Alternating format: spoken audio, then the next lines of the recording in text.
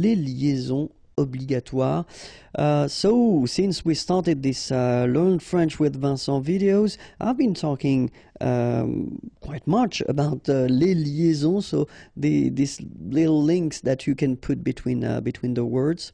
And so of course we've got some rules for these things, and so I thought that maybe it might be useful to just cover this topic right now, because I've been receiving few messages regarding this topic. So this video will only focus on les liaisons obligatoires, so the one you should make, okay, and after that we'll see well, the one that you shouldn't make, and then the one that are optional, so it's possible to make them or not. Okay, but in this video we'll focus only on the one that you should make. So let's start now. So the first situation when you should make it, it's when you use these articles définis, so le, la, les, remember, the in English, and then when you've got the plural form, so it's les, it's like that, and then it ends with this s. If you've got a word after and then it's starting with a vowel like this one, amis, friends, then you should make the liaison, les amis. All right, les amis.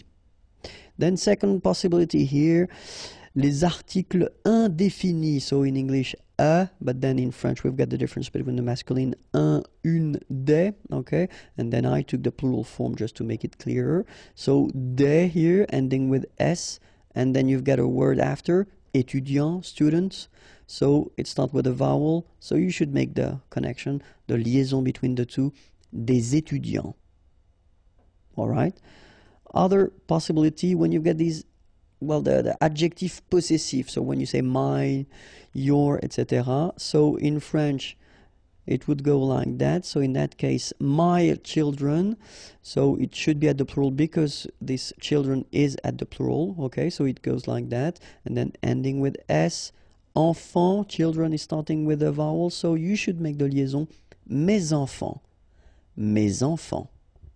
All right, and of course les adjectifs démonstratifs, sorry, this or these, okay, and in that case I took the plural form, so these here, and then ordinateur, computers, so you should make the liaison between s and o, ces ordinateurs, ces ordinateurs.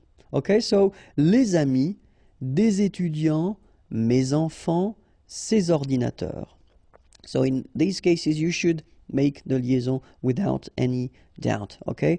And so we also have this interrogative situation, so when you ask a question, remember we use this quel, okay, it's what, but then of course as usual in French we've got the difference between the masculine, the feminine, and the plural, feminine, plural. In that case I did use this option, it's feminine and it's plural, so that's the reason why I write this quel like that, and it ends with s.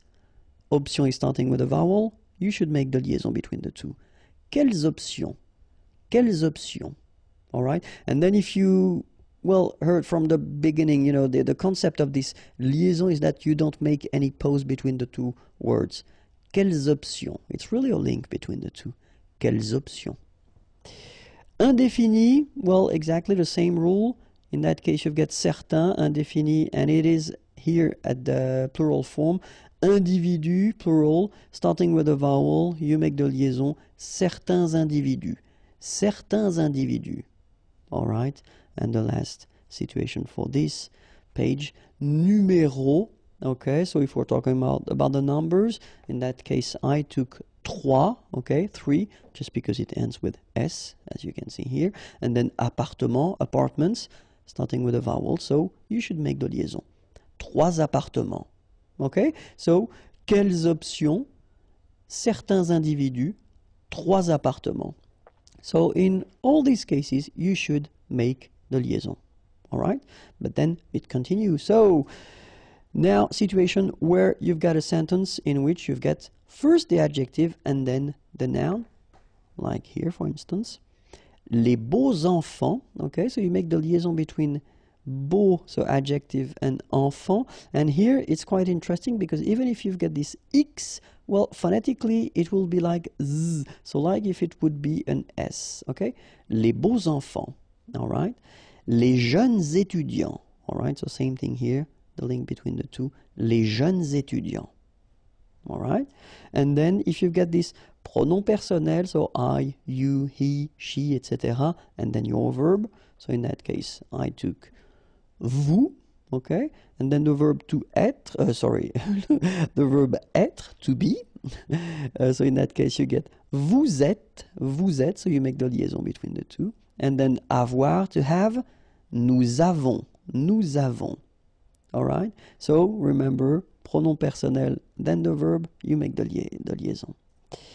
And then it's quite interesting because this verb être, so to be, if it's at the third person of the singular, so he is or she is, il est, elle est, okay, then definitely you should make the liaison if you've got something after. So like here, for instance, il est admirable, il est admirable, okay, elle est intéressée, all right, so in all these cases you should make the liaison, and in that case it's with T. Il est admirable, elle est intéressée. And it continues. If you've got this structure in which you've got the pronom complément before the verb, okay, so we've been doing a few videos regarding this topic. If you don't know how to make them, well, you can check them. There are many videos regarding this topic. And so remember, the pronouns should be before the verb. So when you've got this kind of structure, subject, pronoun, verb, in that case you should make the liaison between the two. Il nous aide, elle vous admire, all right, so z here as well, elle vous admire, il nous aide, okay. If you've got the verb first and then you put your pronoun after, because normally that's the way we should proceed, you know, if we want to construct a correct question, normally you should put first the verb and after the pronoun, okay. So in this situation, then you should make the liaison. And so this little d here is in red just to show you that you won't pronounce it like d to make the liaison, but you will pronounce it like t. And so you will get prend-il, okay? But then here, prennent-elles, okay? So you get your t and then prennent-elles, all right? So prend-il, remember, d pronounced like t, and here prennent-elles. All right, and so if you want to construct a structure in which you will have whether une conjonction, so these little words that will link whether words or then sentences, or then if it's une préposition, many videos regarding that topic as well, or adverb, but then they should be only one syllable long, okay, so like that, quand elle. All right, same rule here. Remember, when you will have this D, you will phonetically pronounce it like T.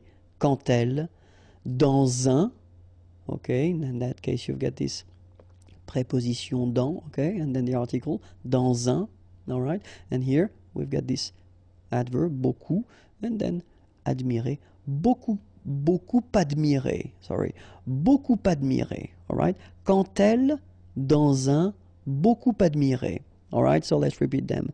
Il nous aide, elle vous admire, prend-il, prennent-elles, quand elle, dans un, beaucoup admiré.